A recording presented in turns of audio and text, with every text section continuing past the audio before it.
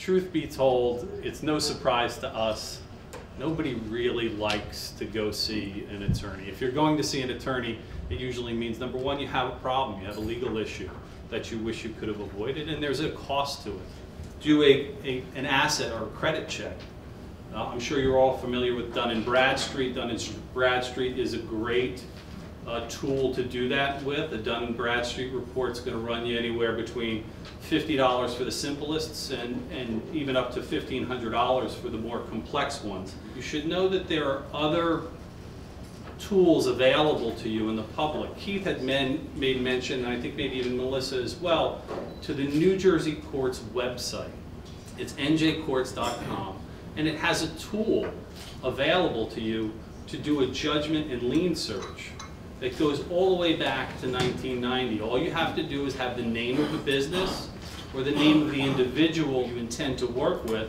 You punch that information into a search, and what will come back are any liens or judgments that was entered against that individual or business. And of course, if there are a bunch of judgments, you might decide you don't want to do business. There was a suggestion to ask for references of companies who may have extended credit to this company or individual before. I think it's a great idea. Look, the likelihood is that if you get references, those references will probably be positive.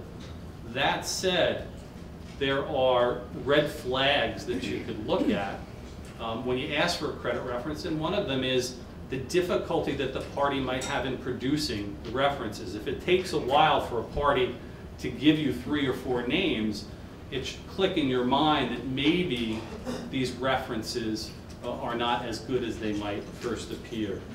The simple things, the fact that there is a contract is going to help you when you send out that collection letter and you say, here's a copy of our contract, here are the terms, and here's why you haven't met the terms. When a person sees that, it provides more of an incentive to pay you.